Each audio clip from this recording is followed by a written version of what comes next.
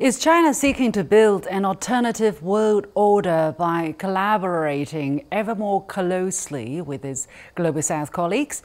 Recently, China elevated its relations with all African countries that have diplomatic relations with the country to a strategic partnership level after welcoming over 50 African leaders to Beijing for the Forum on China-Africa Cooperation. A few days later, China, Latin American and Caribbean countries held the first ever joint roundtable on human rights cooperation. And right now in the capital, China is currently hosting the 11th Xiangshan Forum with a dedicated plenary session focused on multipolarity and the evolving international order.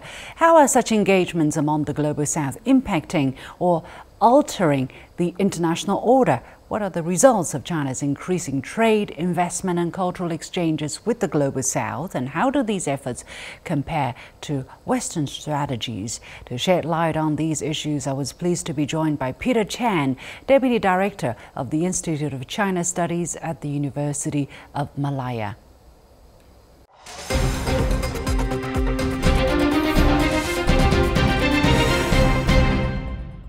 When you look at the optics coming out of Beijing, you feel that there is a real, almost like-minded group of people who believe in economic partnerships but not military alliance. Is that what is really happening in your eyes? And without the military alliance, without without discussing forging military ties, how does the Global South approach achieve security and peace in the world? The GDI is the centerpiece of the Committee of Shared Future for Humankind.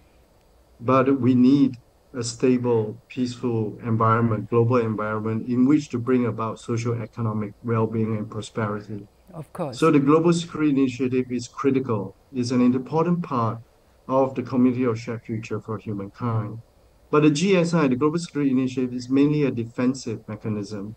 It is used to stabilize an environment. It is not used to project power or domination or colonization.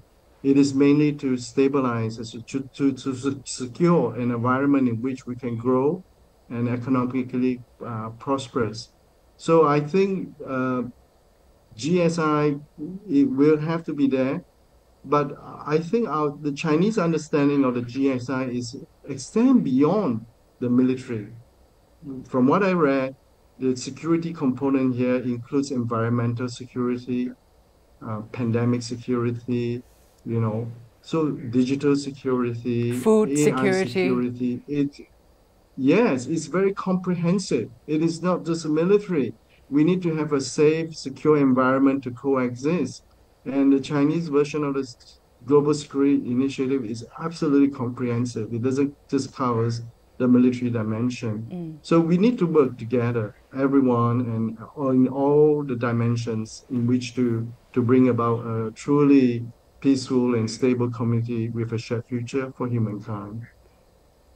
Well, some people would say, as a devil's advocate, people would say China is also developing a modern military force. China aims to have a modernized national defense force by 2049, and China is also building up its capabilities in terms of navy, in terms even going to deep blue navy areas. Some would say that is contradictory to China's call for global peace and security, or its claim that its military buildup is defensive in nature. What would your response be? It's absolutely defensive. I mean, you need any strong power needs to have a defense industry, a defense power to protect its own objectives and strategies. To the extent that China is modernizing its military, it is mainly as an act of a reaction to what it perceives as threat from abroad. It is mainly a modernization to act as a deterrent against potential adversaries that may not have China's interests at heart. China has all its rights to modernize its military as a defensive mechanism. And I believe that's what China's modernization of the military is for, mainly for a defensive sort of mechanism.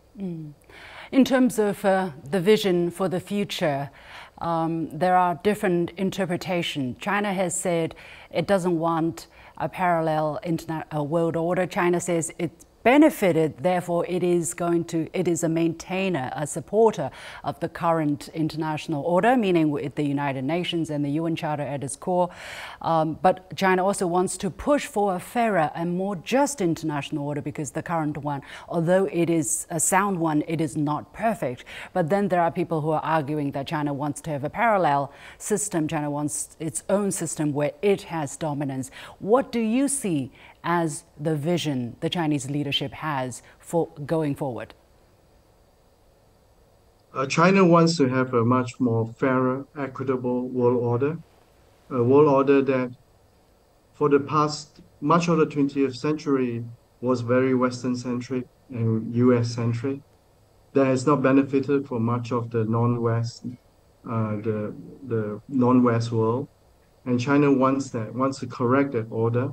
And China is not alone in wanting to correct that order. Many of the countries in the global south wants to have a fairer and more equitable world order as well. So we look forward to having a much more broader, more embracing, and more representative form of global governance that reflects the global community aspirations and interests and values and ideals.